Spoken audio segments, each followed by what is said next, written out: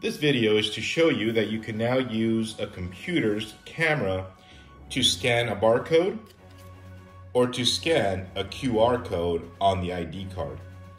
So what you'll do, put in your credentials in proscanner.org, you log in, and then once you log in, you're gonna go ahead and select the button you're looking for or that you wanna use. Click on the button and then it'll take you to this screen here. So you have the option to scan with a scanner gun or click to scan with a camera. So what you'll do is click on the red button and the camera comes on. So what we're gonna do is we're actually gonna scan a QR code, so just put it in front of the camera and then it processes it. If the ID card has a barcode like this one, simply just put it in front of the camera and then Seeka will actually process it.